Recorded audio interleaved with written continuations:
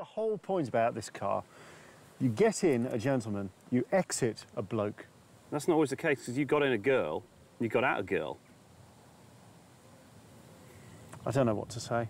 If you've tried restoring or rebuilding a car in your garage, you'd know car restoration is a time-consuming endeavor. We're talking about 1,000 to 2,000 hours of manpower. However, on Car SOS, deadbeat cars are usually given a new lease on life in 18 days. Since the series premiered in 2013, Car SOS has gained a vast following, standing out in the sea of car-flipping series in the reality TV industry. It's one of the most beloved and respected shows in the car restoration genre thanks to the high quality of work evident on the cars and amazing cast members like Fuzz Townshend and Tim Shaw. Fuzz is one half of the Car SOS duo. He's a modern-day hero responsible for helping car owners finish projects they've been unable to complete themselves. However, he's also a drummer, motorist journalist, and a former college lecturer. How did a musician/teacher build a successful career as a reality TV personality in the car restoration niche?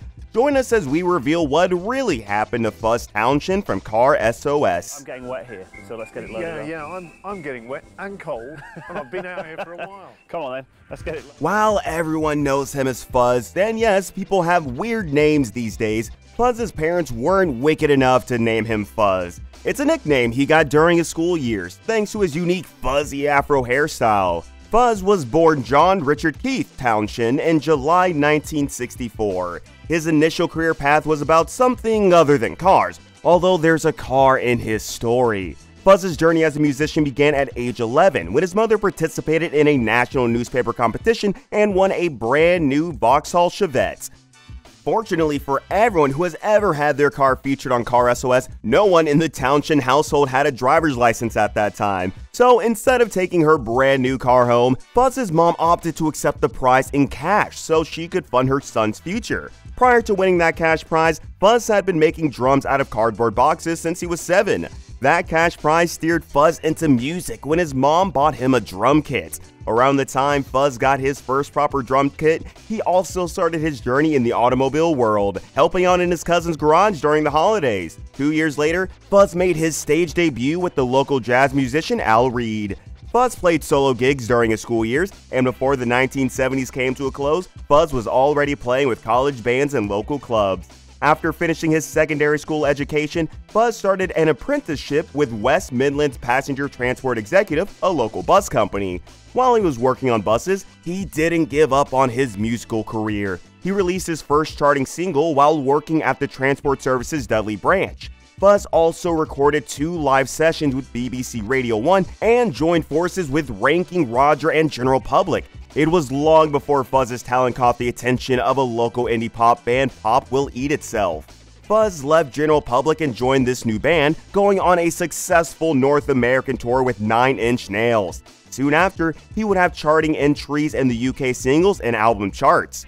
Fuzz had a solo release, Hello Darlin', which peaked at number 51 on the UK charts. A year after that achievement, he signed a deal with Echo Records. With funding from the label, Fuzz began working on his first solo album, Far In. It was released in UK in 1999, and 2 years later, it made it to the US under Sabrina Silverberg's Stinky Records label. In 2002, Fuzz released another album. However, in 2004, he put his solo music career on standby and opted to lecture in music technology and music practice.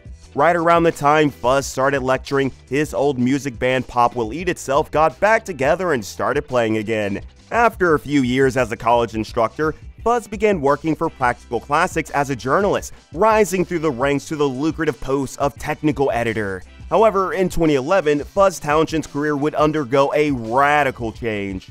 Car gurus like Jeremy Clarkson, Richard Hammond, and James May started their motoring addiction by writing about cars.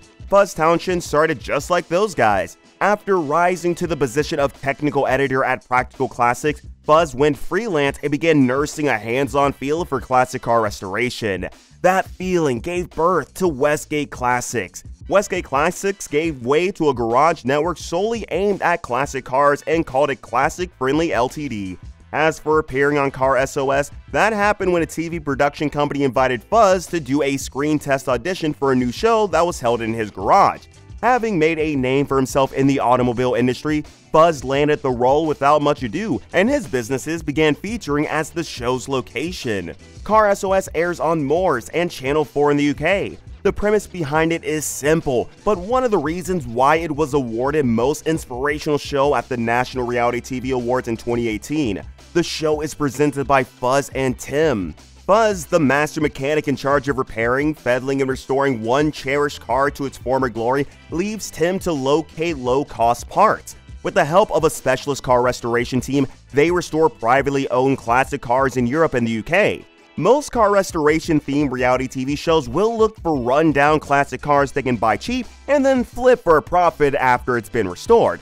Others take on projects from customers, getting paid to restore the car to the customer's taste and budget. Car SOS is different because it's a better version of Pimp My Ride. The show takes privately owned classic cars from owners who can restore them by themselves due to financial or medical reasons and fixes them up. These cars and their owners are usually nominated by their relatives or friends without their knowledge. Fuzz has been around since the show's inception, appearing in over 100 episodes so far. As host, the show has stuck to the same format under its guidance aside from a particular episode in Series 3, where the team restored a 1962 Austin Healey Sebring Sprite with the owner's knowledge. This Austin Healey was driven by famous racers like Sir Sterling Moss and Steve McQueen. The car went to the British Motor Museum, which used to be known as the Heritage Motor Centre after its restoration. The team at Car SOS had to take special care while restoring this car because it was the last of its kind in the world. The only other Austin Healey Sebring Sprite was destroyed in a race. Car SOS is inspiring because it's a show that helps people's dreams come true. Fans have always wondered who pays for the restoration since the owners do not have to pay a dime. In an interview, Fuzz revealed that the restorations are paid for by the show itself. Although it's unclear how much of a budget the restoration staff is given, there is certainly extensive planning ahead of time that allows them to effectively complete the project in a timely and cost-effective manner. However, Fuzz points out that the team always tries to stay within an assigned budget, but sometimes doing what's necessary means going over, and they can't help it. While these budget privileges distinguish Car SOS from other car flipping centered shows, the lack of constraints while the restoration team does its job explains why the show has been so successful. Car SOS has aired its 11th season, and it still looks like it's going strong. Fuzz and team will still serve as the show's presenters. However, on the personal side, things are not the same for Fuzz. Fuzz's Garage Network Classic Friendly, which cater to safety inspections for classic cars exempt from Ministry of Transport tests and standardized servicing regimes, had closed shop. Although there were reports of Fuzz expanding the services offered by his Garage Network to auction and online auction vehicles, those reports were proven to be false when the garage confirmed in the spring of 2019 that Fuzz had left the business and had no further dealings with its direction or trading. 3 years prior to this announcement, Fuzz left his first business, Westgate Classics, to found a new garage called Two Todd Classics Ltd., which has been known as SOS Workshop Ltd. Since 2018. Although Fuzz no longer works as part of Classic Friendly, he still maintains relevance in the classic car industry by appearing on Car SOS and regularly featuring in Classic Car Weekly and Practical Weekly.